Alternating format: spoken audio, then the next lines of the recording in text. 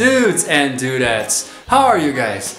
This is Chazzy, an up-and-coming small-time YouTuber who has, over 1,000 subscribers and, been doing this for almost 5 years and coming up on 300 videos. What's with these birds, man?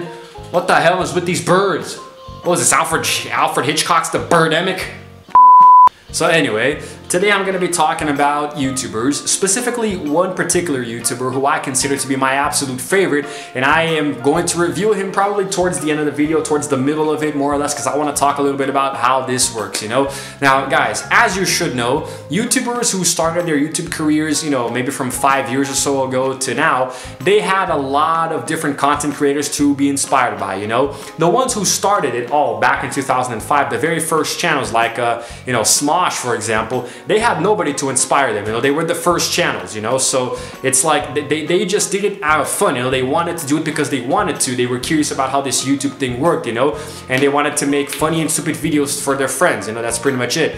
And as time went by, few years down the line, we had the YouTubers who started pioneering the thing, like PewDiePie, who was the first gamer, who pretty much made it into a mainstream platform for you to play games and stuff, and PewDiePie himself wasn't really inspired by anyone, and a lot of people are inspired by him. But 5 years down the line, that like the generation of YouTube is kind of like the very first one, the very first channels who began on the platform just to have fun and didn't really know what they were doing. Then we had the second generation where YouTube is kind of like the people started getting into it, the ones who they got into it but also pioneered new things like ASMR, gaming, things like that, The generation where YouTube was already starting to become a big thing, and so people got into it. And the third generation, which is kind of now, which is when we see YouTube as an actual profession that you can pursue if you happen to get lucky enough, So it's very common for a kid today to, turn and say, when I grow up, I want to be a YouTuber, because it's possible. It's a profession, and it's a very nice profession. It's an entertainment business thing where you can make a lot of people forget about their problems. I watch YouTube, I consume a lot of content on this platform, and I can be going through the worst day of my life. If I watch a few YouTubers doing some things that I like, I'll forget about my issues, and it motivates me to create content here on my channel for you guys, hoping that I can help you with your issues too, in the future. So, and the thing with YouTubers is that I watch a lot of different channels. If you guys have the time and patience, even while you're watching this video, you can minimize it, go to my channel and the very main page and go all the way down. You'll see a few channels that I leave highlighted, so you guys can see what I watch. And you can also go to my subscriptions tab to see the ones that I'm subscribed to. You guys are gonna see quite a big variety. You're gonna see, Smosh and Watch Mojo. You're gonna see Markiplier. You're gonna see GBA SMR. A lot of different things. And what culture. I consume a lot of different content. Related to different things. Outside Xbox. Stuff that I really enjoy watching. It's a whole mixture of things. And my channel itself is a great big mixture of different content, inspired by all the different channels that I watch.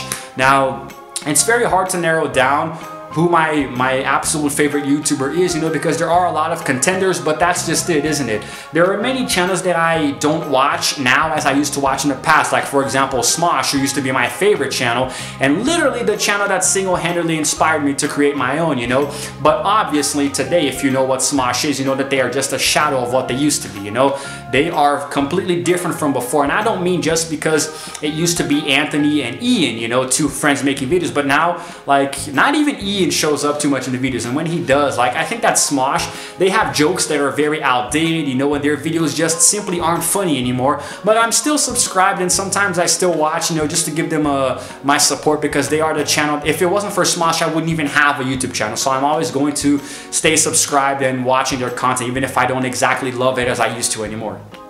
There's another channel that I like a lot, which for a time was my favorite channel, which is Ryan Higa. He's called Niga Higa on YouTube, He does really, really clever skits, and sketches, and makes puns and stuff, Very well-made videos, well shot, well edited. Some are very epic, I love his sense of humor, But even he hasn't really been the same lately, There was a time when he was just doing podcasts, something that I hate. I don't have the patience for it.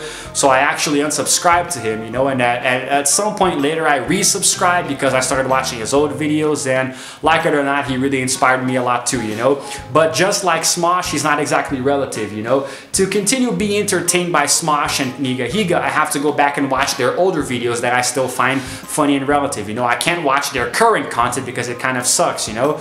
But Ryan is a very creative fellow. He does a lot of different things outside of YouTube too, so he's okay. Now, there are some channels that still have appeal, like Watch Mojo. They still make some really cool list videos now and again. I didn't mention Film and Game Theory. Matt Pat, who recently did a new channel called Food Theory. You know, I love those videos so much. And those videos I will never get bored of. Even if in one of them he does way too much of FNAF, you know, in Game Theory. He's obsessed with FNAF. It's actually really annoying, you know, when he starts milking a franchise way too much. But very, very clever videos, really, really cool. You know, he does a lot of really intelligent theories that are so well done that they might as well be fact. You know, they don't even sound like theories sometimes. They sound like they actually could be true, you know. I really like that a lot about him. And the thing is that he's a very smart fellow, and his channels are still relative, you know. Food Theory isn't really as exhilarating as Game and Film Theory, but I still like that a lot.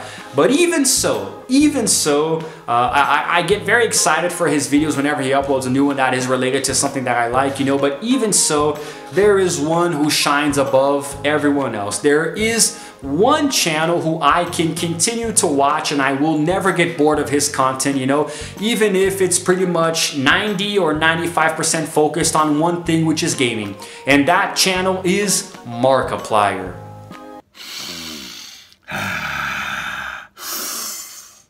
Hello! Why do I want Dancy Pants to be mad at me? Foxy is a big old bag of dicks. Hello everybody, I know you're expecting the morning video today, but unfortunately I woke up and it broke! It broke! Oh, everybody!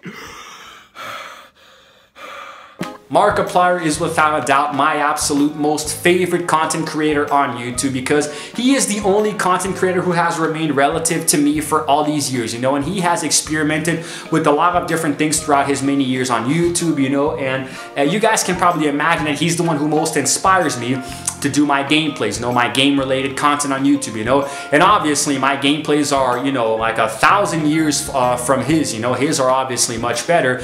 Then again, he does have more resources, more things to, has more money to invest and more tools, you know, and he's been doing this for a long time, you know. And Markiplier has a very sad life story, you know. He's really gone through a lot. I'm gonna leave a link here to his Draw My Life video, which you guys can watch later, you know. I think it's really cool. It's definitely worth your time. And he's a very, very humble and nice and down-to-earth person, you know. And I can say that even though I've never even met him in person, you know. Sometimes you just get an impression from a person based on how they act and how other people talk about them, you know.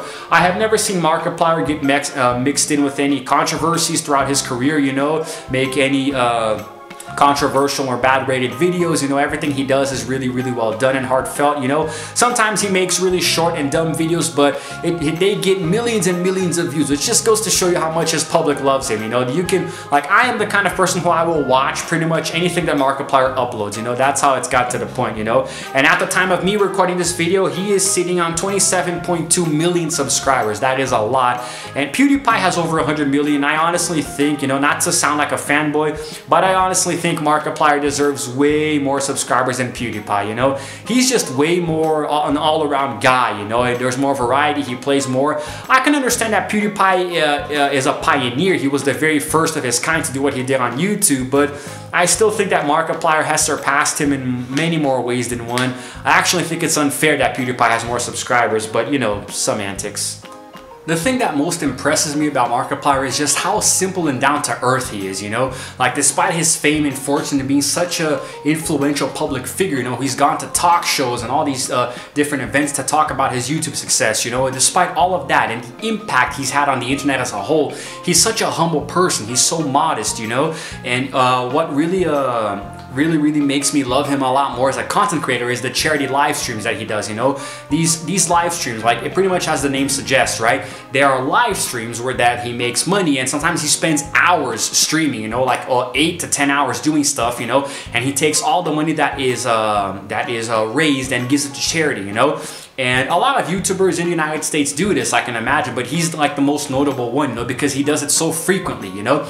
He's always raising money and trying to help people, you know. Like Markiplier is literally who I want to be on this platform, you know. Like if I was a YouTuber with a lot of money and influence, I would definitely do exactly what he does, you know. It's kind of like a dream of mine to one day meet him in person and record a video together. That'd be so cool, you know. Imagine me and Markiplier doing a charity live stream together, you know, both of our channels growing and us raising money to help people, you know. That'd be awesome. And of course it'd be cool to play some games with him, you know. Markiplier's cool, you know. His real name is Marcus Fishbach, you know, Markiplier, because he says it's because he started to create a bunch of skits, you know, where he played different characters, so he wanted to multiply himself, you know. And I think that he was born to be a YouTuber, wasn't he? Because it's such a clever name. It's like me with Chazzy, you know, the nickname for Igor Chesterfield, you know. It's really cool too. And Markiplier to this day inspires me a lot, you know. Even though my channel isn't entirely focused on gaming, you know, he still inspires me to create content, you know. Sometimes I'll be feeling down and out, not really too motivated to create content, but then I'll see that just by seeing that Markiplier upload a new video, it motivates me to get up and record something, you know. So yeah, and I think it's very unlikely, very improbable that Mark will ever find this video. But Mark, if you happen to watch this video at any point in your life, I just want to say thank you, man. You know, I really just want to thank you from the bottom of my heart. You know, I just think that you deserve a lot more subscribers than you have, man. You deserve to have over 100 million at this point, you know. And seriously, dude, thank you. Thank you for inspiring me and so many other people who I'm sure think the same way, whether they create content themselves or not, you know. So I just really hope that, you know, you continue to do this for many more years to come, you know, and you have changed the lives of so many people. You have saved so many people, you know. I know for a fact that a lot of people have gone through bad stuff, you know, depression, things like that, and you have definitely helped them out, you know, and I'm one of them, you know. I just wanted to say that to you. And yeah, man, you know, please keep creating content for YouTube. You are and will forever be the king of the squirrels. And I hope to get some tips from you someday, you know, about creating content, you know, on this platform that I love too, just as you do. So I think that's it. No, I think that's it, guys, you know. And really, it's just amazing the influence that this guy has had on YouTube, you know. Just the way that he treats his fans, always trying to connect with them and being nice and being honest too, you know. Like sometimes he records serious vlogs talking about the problems with YouTube or problems in his personal life, you know. He's very open, you know. He really makes his subscribers feel like they're family, you know. Sometimes I look at Markiplier and I almost feel like I have a big brother in him, you know, because the way he talks, you know. So yeah. It's just really cool. It's really cool. His content always changes, you know. He's always doing different stuff, playing different games, you know, to raise awareness and also have fun with his friends or just play by himself, you know. And he really does like to help people, you know. He does different kinds of videos, you know. So his content, despite being so focused on only one thing, which is gaming, you know, he's just really entertaining, you know. He's really cool, and I love all of his videos, you know. Sometimes I go on a marathon, binge watching a whole bunch of them. Sometimes I wait for him to finish playing a certain game so I can actually go back and watch every episode, so I don't sit around waiting for new ones to be uploaded, you know, because he makes me want them. Like recently I watched him play through Alien Isolation, you know, the whole thing, and I thought it was really cool. But I think that's it, guys. I think that's all I wanted to say about Markiplier, you know. And maybe the thumbnail already gave it away, you know. I edited it in a way to make it look a little more discreet, but maybe you guys might recognize the outline and already would have known it was him. I don't know. Depends on the photo, right?